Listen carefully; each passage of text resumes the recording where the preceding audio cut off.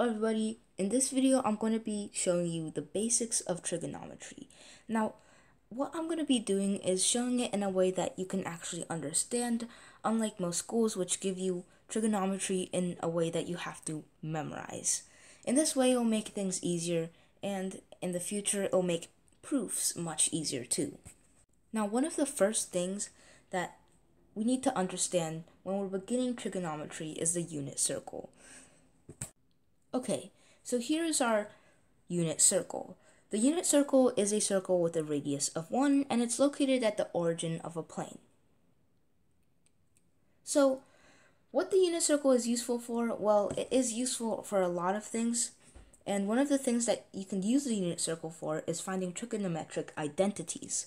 However, as of now, we're going to start with the two most basic trigonometric identities, which are sine and cosine. Now, each of these can actually be expressed in one way as another. However, what we're going to do is define what each of sine and cosine are. So let's say that the angle right here is theta. And we'll say that the height of this triangle is sine, and the base of this triangle is cosine. Note that this triangle is a right triangle, and its hypotenuse is 1. Since we have a right triangle, we can immediately already define a trigonometric identity, which isn't that useful as of now.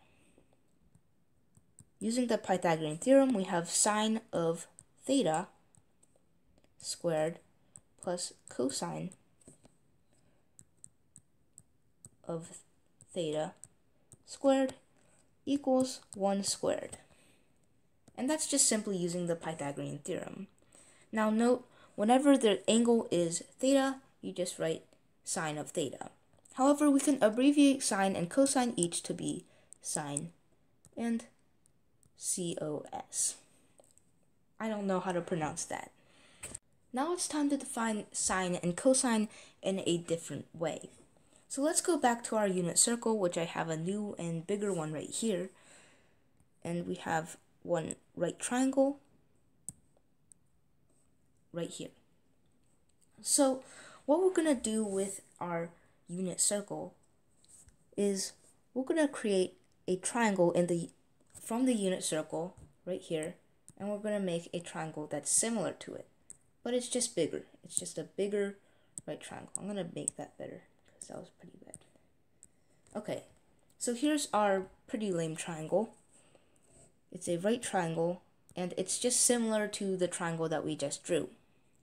So we know that each of these are equal to cos of theta and sine of theta. And we also have the hypotenuse, which is 1. Now let's say that we scaled this entire diagram up by 2. So the triangle would just be the same, but just twice as big, which means that each of its sides would be multiplied by 2. So we have 2 times cos of theta, 2 times sine of theta, and 2. Now, let's see what the ratio of the height to the hypotenuse is. Let's see what it is. So we have the height over the hypotenuse, which is 2, and that's equal to sine of theta.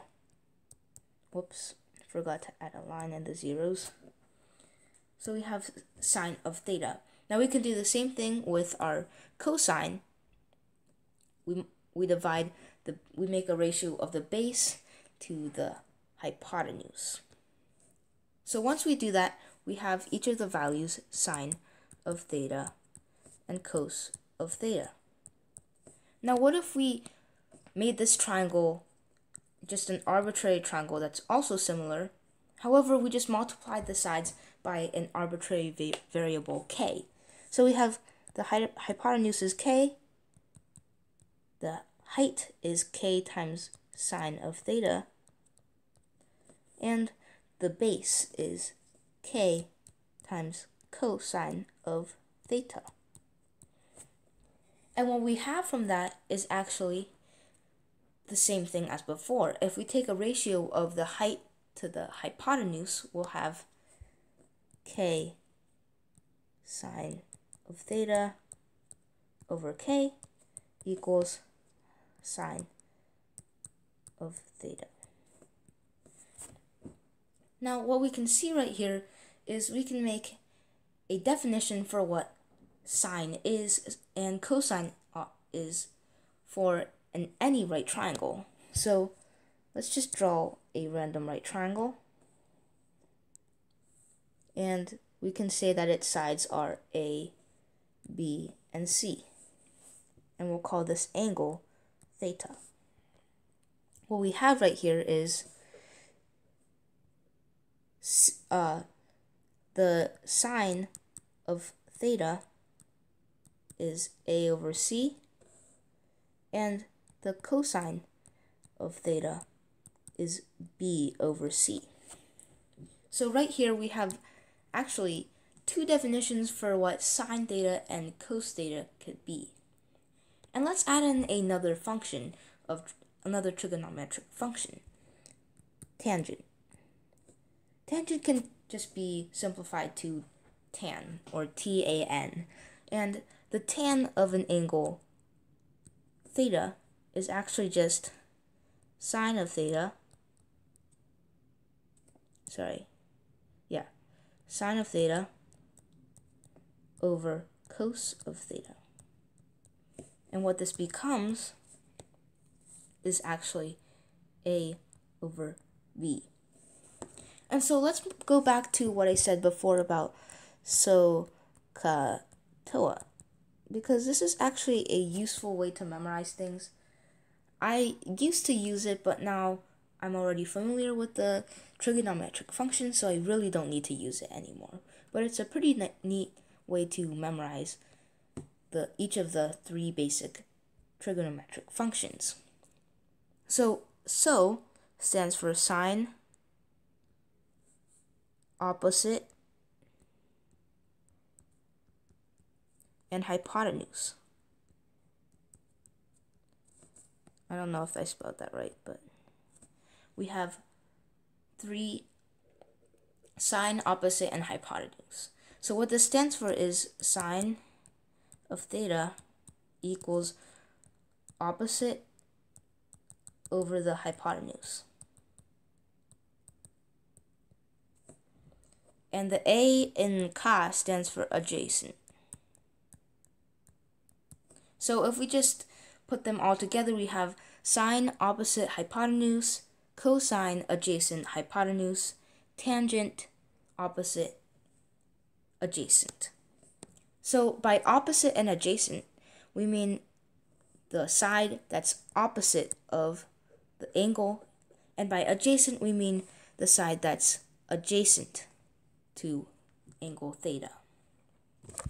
Okay, so before I end, I have one more trigonometric identity that we can prove, and this is actually kind of the same as the identity that we proved earlier. So here's our circle.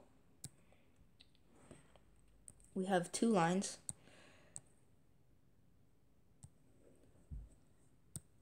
and it's on a plane. So this one is actually pretty simple. And so let's say that we have one angle right here, theta, and we have another one right here, which we'll call theta plus 180 degrees. So this means that we went all the way around by 180 degrees. So the question is, what is the cosine of theta plus 180? And what is the sine of theta plus 180? And these are pretty simple. As you can see, all we've done is rotated the right triangle right here by 180 degrees, the whole thing. So the cosine is the same.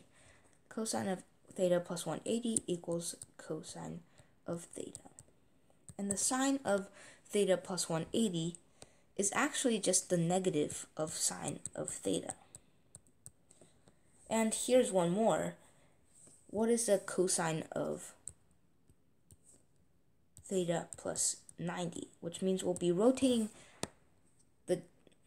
this part by just 90 degrees, the hypotenuse. So now we have a right triangle that's like this.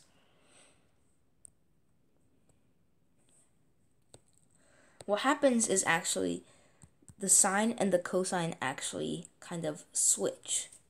So cosine plus theta plus 90 is actually sine of theta. And the sine of theta plus 90 degrees is just cosine of theta. However, we need to realize that whenever we're doing this, sine of theta plus 90 is actually the negative of cosine plus cosine of theta. So as you can see, the unit circle is actually really useful, and some schools just don't teach it. I don't know. But